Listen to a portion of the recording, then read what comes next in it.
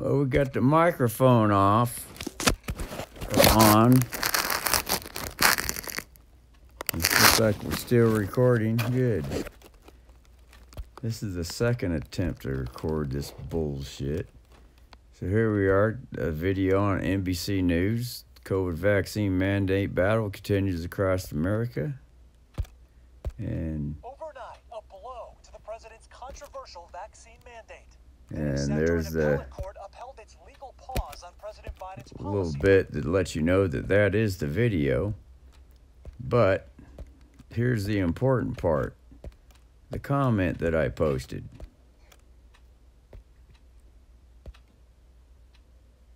So we'll just run through it shortly here, and then I'll just read it. I shall just read it.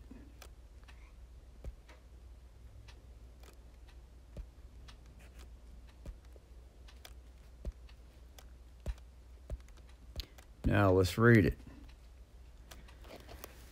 The hospitals exposed.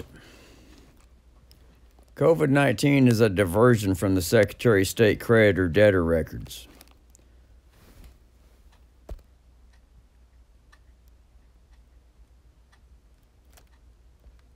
All ties into the fraudulent 2020 election, which the Secretary of State oversaw.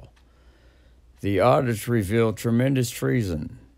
Now, getting back to the greater cover-up, the UCC1 financing statements at the Secretary of State. The U.S. government, a corporation that went bankrupt in 1929, the great stock market crash, was a fake media diversion.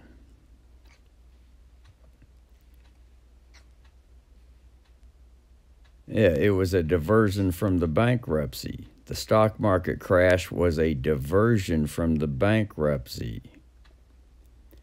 4 years later, June the 5th, 1933, the people were put in the creditor position to the 1929 US government bankruptcy.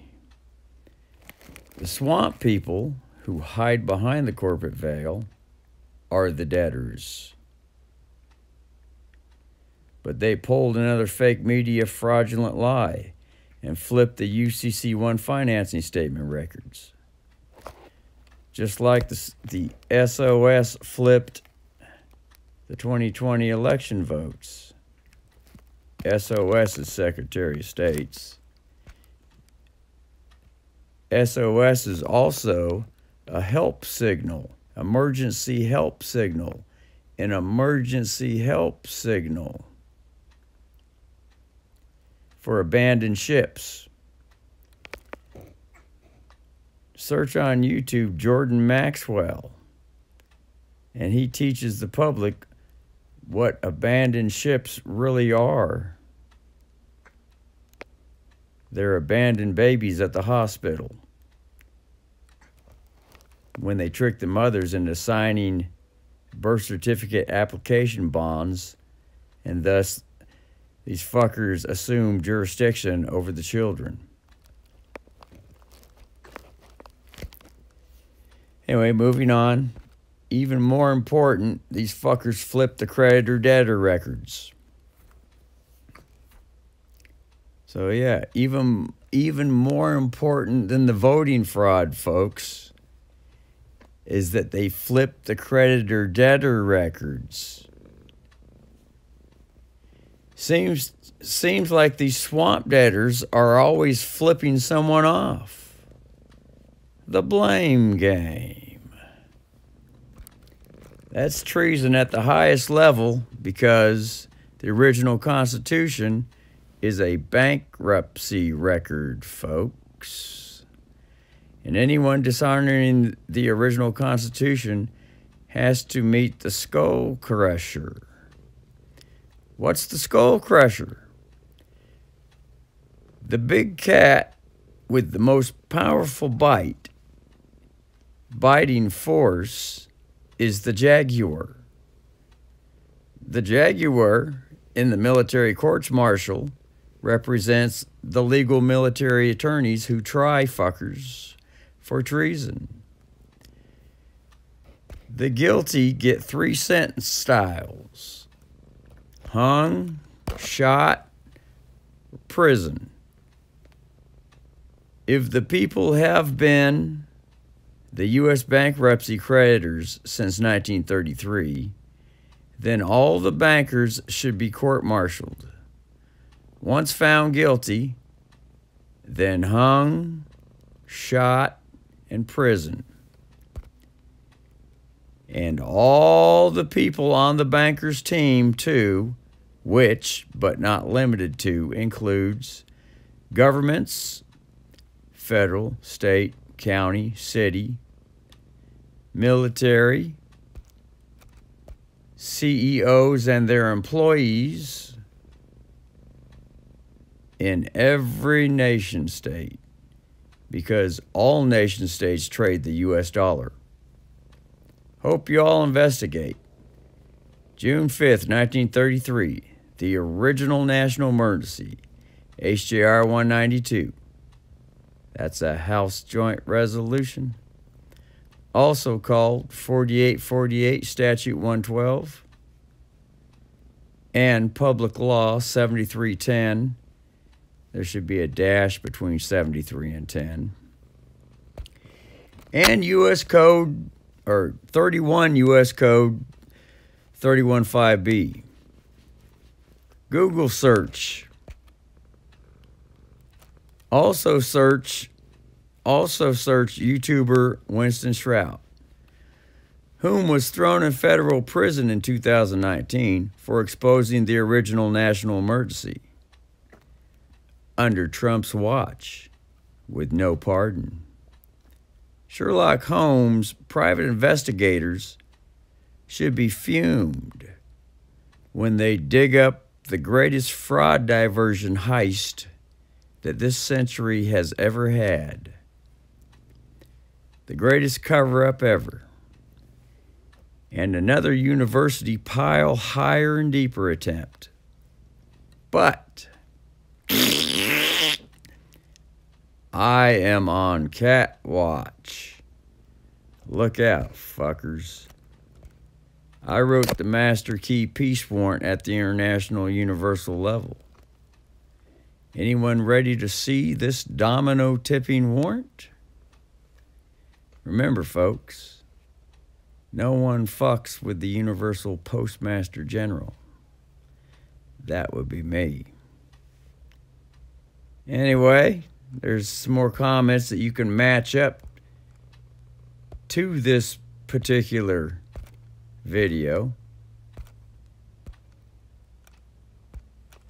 But keep in mind, folks, everything is a what if and a could be, and it's just a story. But, like I said, once you get a gander with those eyes that you got on the MasterKey Peace-Warrant that I wrote up, which is a lawful affidavit sent to the Oregon Employment Department and the Treasury connection, all because the heads in Lane County, Oregon, decided to dishonor a international treaty security agreement on this place that I hold and advance.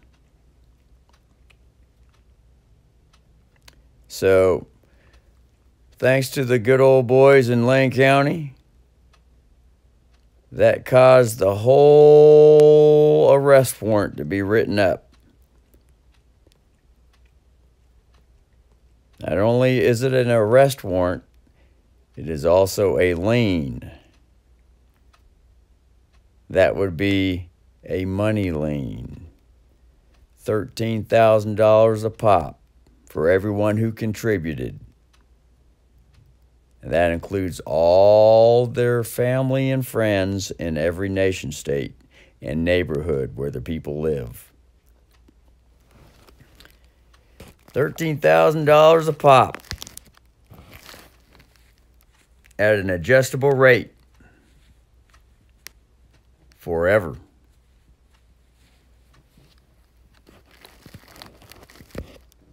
Anyone want to read the contract? Anyone want to see the 170-page amendment? Anyone want to go look in the federal district court records? I'll give you the numbers. You can go look. 6:16-MC-599 and 6:16-CV-02232-A. You can see the original security agreement in the U.S. District Court. And you can also send letters to the Oregon Employment Department and the board and the administrative hearing law judges, R. Shoemake and Richard A. Seidman, otherwise known as ALJ, administrative law judges. You can write them letters and demand that they show you the affidavits, the 170-page amendment, because they all agreed for everyone in every nation state on this planet and throughout all planets on the universe that they were supposed to show all the public and post them in the public for you all to see. And if they have not done that for you, you now have legal grievance to go have them cough the MasterKey Peace-Warrant up for all of you. Good luck.